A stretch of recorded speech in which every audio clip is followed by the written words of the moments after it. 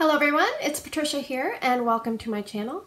Today I'm excited to bring to you a different kind of video. Now, anybody who melts wax, typically you're going to use an electric wax warmer, and I am an independent Scentsy consultant, so I have a lot of Scentsy warmers, but I might be a little bit of a different kind of consultant because I also melt vendor wax, I burn candles, I do it all. Typically I warm probably like 3/4 Scentsy and a little bit of other things. Now, what I decided to do is I've noticed, because I do Tester Tuesday, which is a series of videos that we analyze scents and the viewers vote on the scents, but because I do that, I've kind of noticed a few things. Let's say, for instance, in my open concept area, I have 3 large warmers, and one warmer seemed to get hotter in the sense that the wax released its fragrance a little faster than the other 2 warmers. So I thought, I wish there was a way that I could, test things. And then one day my husband just pulls this out. And I said, what is that? And he said, it's an infrared thermometer. And he works for a milk company, and what they have to do is they have to check the temperature of the milk products as they're being delivered to make sure they, are under a certain temperature in terms of safety for the milk, that kind of thing. So I thought, oh, this is the answer to my prayers. So what I decided to do was I said, let's do a video where I go and kind of check every warmer in my house. Now I just want to say, I did turn the warmers on about an hour ago. I also want to say that all these warmers that are on, I do not always have all of these warmers on at once. There are a lot of warmers. I pretty much turned on everything. You're probably going to see dust in the videos, that kind of thing. I just thought I'd leave that there to make everyone feel comfortable that their house might be dusty, right? Okay, the other thing is I have to go from room to room and take my iPad, which I use for my iPad mini, which I use for my camera, and I will try to mount it on like a makeshift tripod that I have. But I apologize if things are shaky and things like that, because this is something I've never done before, but I really wanted to get this video out. Now, I was heavy into science in university. That was my major. So basically, when you're doing a science experiment, you're supposed to keep things as constant as possible. So I'm just going to let you know that I'm not keeping all the variables as constant as possible. So if you were going to do this and really have an accurate test, you would probably have all your warmers in one room. You would turn them on at the exact same time, because one room would be a similar temperature. You would turn them all on. You would probably put the same wax in every warmer and the same amount of wax. Okay? I'm not doing that. Some of my warmers don't have any wax in them right now. Most of them do. Yeah, we're just going to kind of wing it just so everyone can get an idea. Now, some of these warmers you may have in your home, so it'll just kind of help you. So let's break off and we'll start getting into the nitty-gritty, and we'll see what how hot each warmer gets. And I'm also including a tea light warmer warmed by a tea light. So let's get into it right now. Okay, here we are in the first room, and there is going to be a lot of echoing because my house is very open concept. But this is the Silvervine mini warmer that is located in my mudroom, laundry room area. What I'm going to do in general is just try to keep roughly 6 inches away when I take the measurement. Okay? So I basically hold it down. I'm going to hold it from about 6 inches away, right in the middle. 1, 2, 3, 4, 5, and then let go and show you the number. 141.6. So I will do that with each warmer, and let's go to the next area. Okay, so here we are in my open concept area. The warmer that is bright is the Elegance warmer from Scentsy, and the dark gray warmer is a Mainstays 24-watt hot plate. So the Elegance warmer is measuring 152.6, and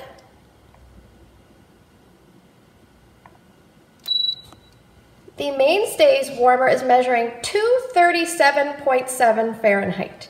Let's go on to the next area. Okay, so this is the second warmer that I use out of 3. Typically when I warm Scentsy in my open concept area, this is a 13-watt element warmer, and it is called Stardance. And I will take the temperature. And it is recording 147.4. Okay, so here's the final warmer that I use in my open concept space. It's a 25-watt bulb warmer. I believe it's called the Vintage Crock. I have it on a warmer stand there. I'm just going to pull it out because it's a little bit underneath some cabinets. And you'll be able to see the cord, but I will try to hide that again. And I will take the temperature. And it is measuring 169.5. Okay, so here we are in another area of my home. I'm just going to put the lid on and I will show you. This is the Vino warmer, which is a 40 watt Edison bulb warmer. I love this warmer, it's very pretty. I often don't put wax in it, but if I do, sometimes I put vendor wax and sometimes I put Scentsy wax, but sometimes I just use it for looks. Anyway, I'm gonna take the temperature and I will let you know what it says. Sorry, I can't see the light, just one second. Here we go. And it is measuring 164.3. Okay, so here we are in my area of my kitchen dining room area, and this is the vendor wax warmer that I like to use. So when I warm vendor wax in my open concept area, I usually use the Mainstays 24 watt hot plate. I use this one and I use a tea light warmer, which you will see shortly.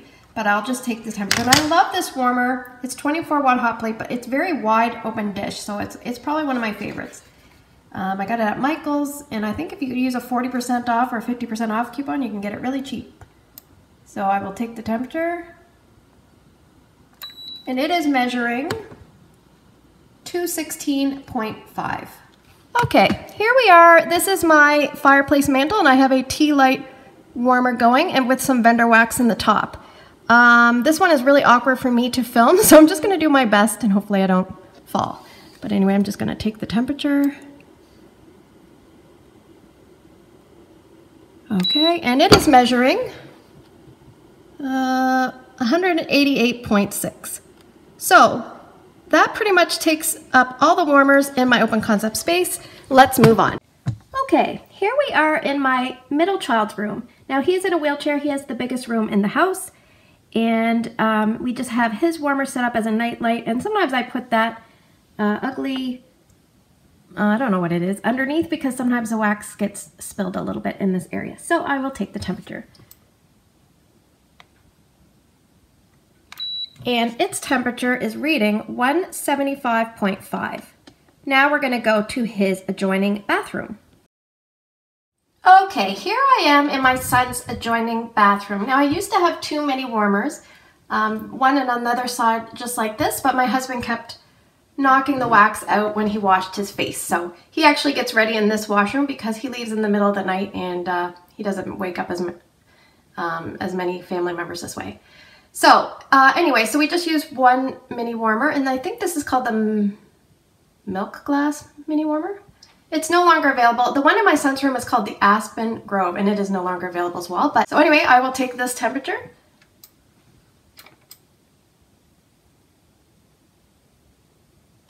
And it is measuring 153.9. Let's move on. Okay, so at nighttime, I usually turn on 3 warmers in my home. They are divvied up mainly in around areas that need to be lit up so we can see. This is one of the areas that just gives off a lot of light. This is called the Lucent warmer. It's a very beautiful warmer, and it's a 25 watt bulb warmer, and I will measure the temperature.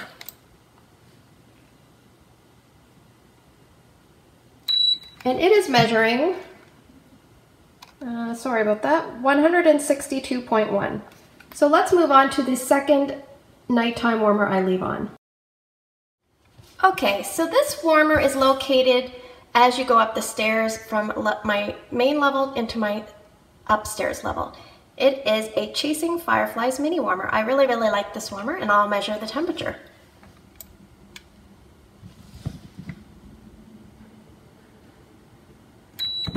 And it is measuring 154.6.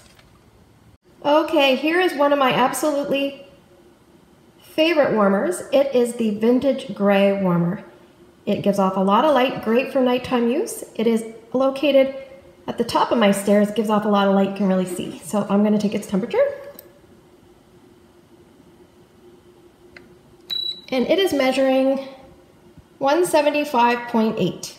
Okay, so here we are in my lovely daughter's room. Lots of purple going on in here. It's a 25-watt beacon warmer, and I will take the temperature. Right now she's got wild black cherry, one of her favorites, going on.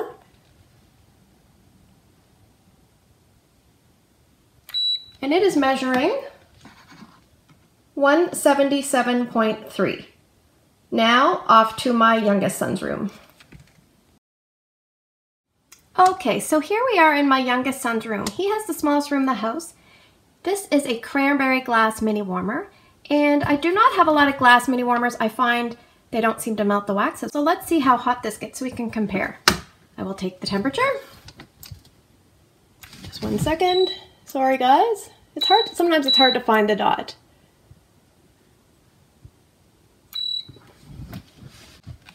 Okay, what do we have? 150.4. Okay, we're almost done. Here we are in the bonus room. This is one of my favorite warmers. This was one of the warmers I used to have in my open concept area, and I moved it up to my bonus room in an attempt to get this room to throw better. This room is notoriously hard to get wax to throw well in. Right now I'm warming Bonfire Beach in here as part of Tester Tuesday, and I must say I'm really liking it. But let me take the temperature. And it is measuring 155.7. Okay, so as I film this video, it is actually Halloween. So what I thought I'd do is put Jack in our window for the evening. I haven't used him yet, so right now he has no wax inside. But I thought, let's turn him on anyway and put him as part of the experiment. This is a 15-watt warmer, guys, so it is measuring, as you can see, a little lower, 129.2. I'm just going to verify that again.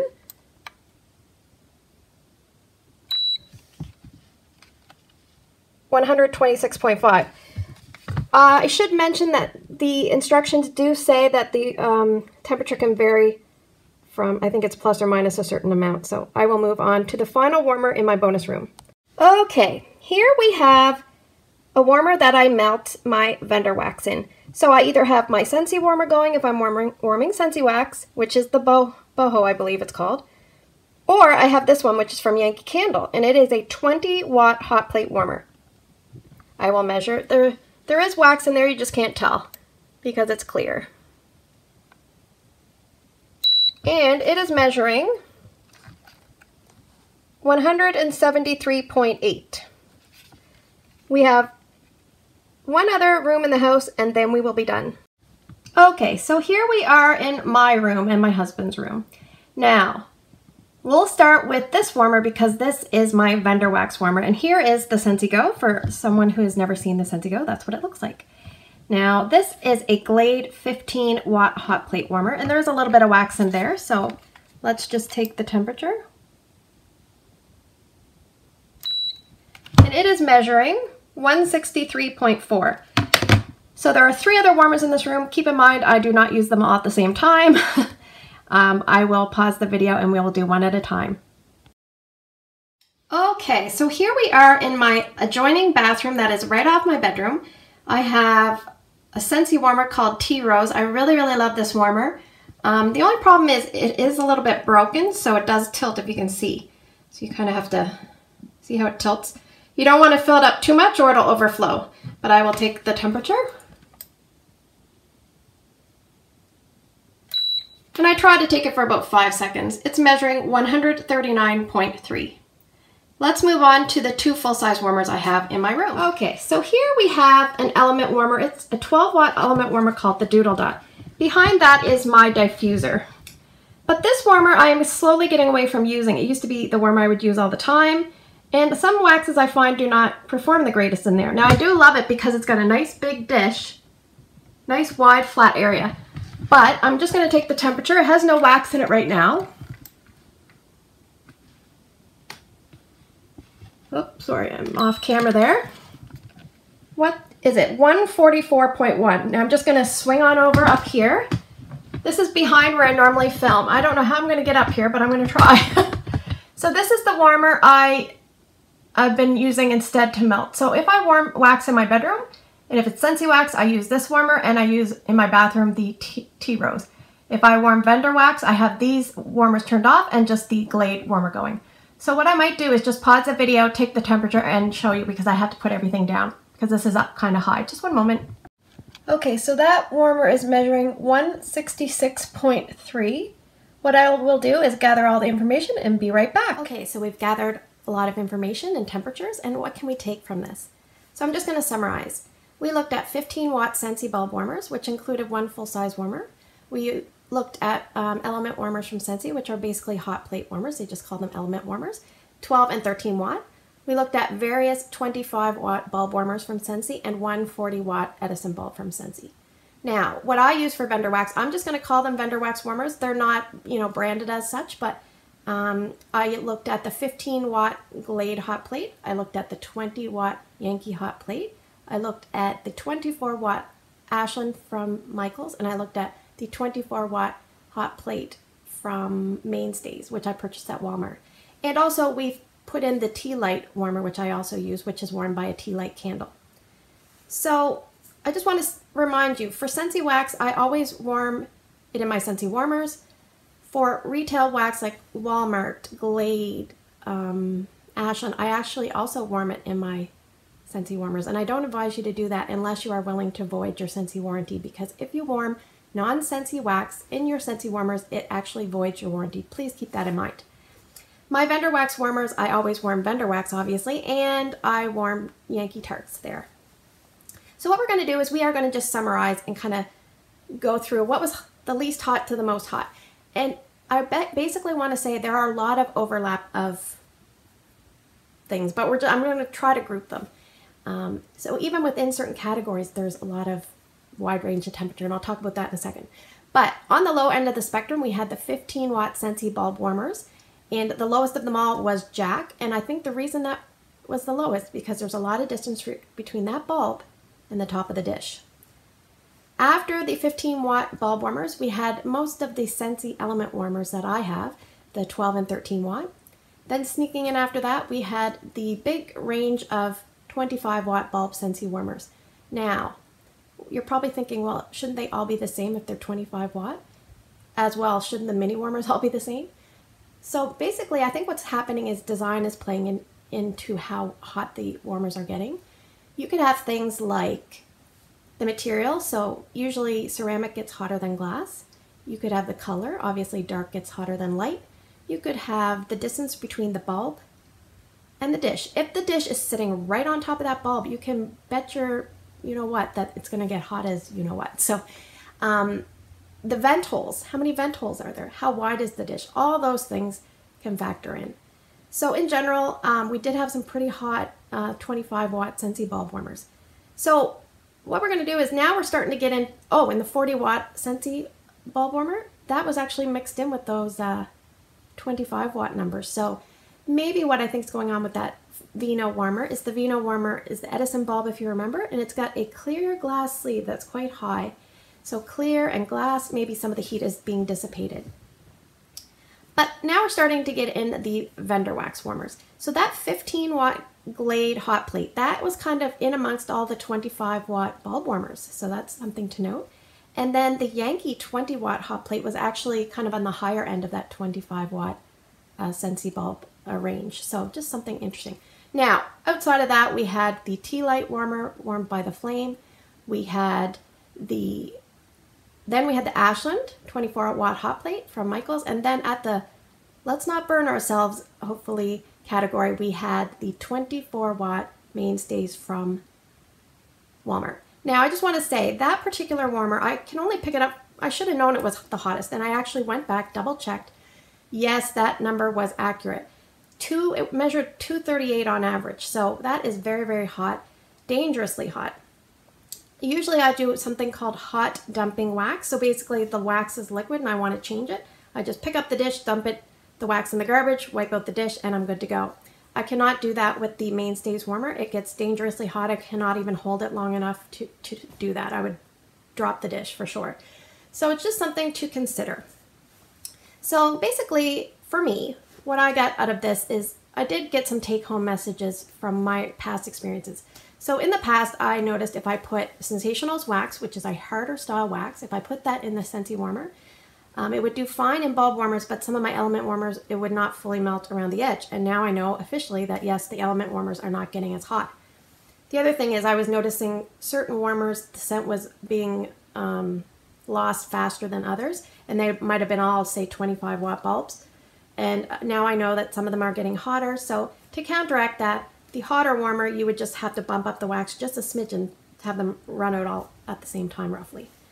And the other thing is for Scentsy people, you know, mini warmers typically don't get as hot as the full-size warmers. So basically a little bit less wax in the mini and a little bit more in the bulb, and hopefully they'll run it at the same time. But why does temperature even matter? Generally, the hotter the temperature, the higher strength and throw from your wax. The other thing is the hotter the temperature, the faster the scent oils will be released because they heat up faster.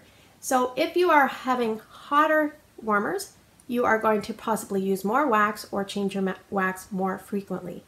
Now on the flip side, lower temperature warmers, probably lower strength and throw, and also probably longer lasting scent duration. So let's just talk vendor wax briefly. Vendor wax, people always ask, why does vendor wax need hotter warmers? Well, not all of them do, but most of them do. It's usually, they're kind of wax blends, but typically it's a harder style wax. It needs hotter temperature to heat and melt properly to get that good strength and throw.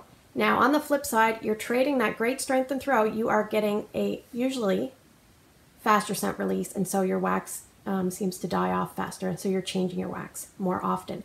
So that's why in vendor wax empties videos, you see people going through lots of things because it wears off quick, so they really do go through lots of wax.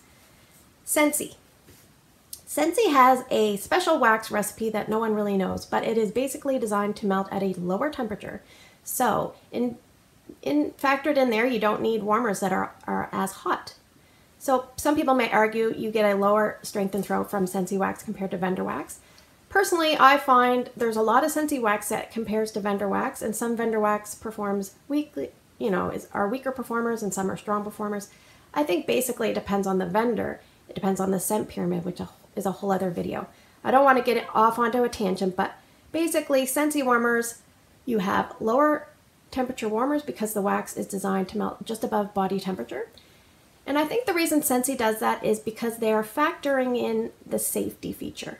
They really want to appeal to families with kids and pets, because if you have young kids and pets and you have that, you know, Ashland warmer or that Mainstays warmer, if they touch that, they are going to get injured.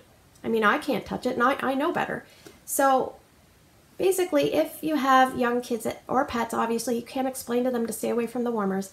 You can rest assured with Scentsy warmers, there's basically a built-in security feature there that they're not going to get severely injured with the warmers. Yes, they do get hot.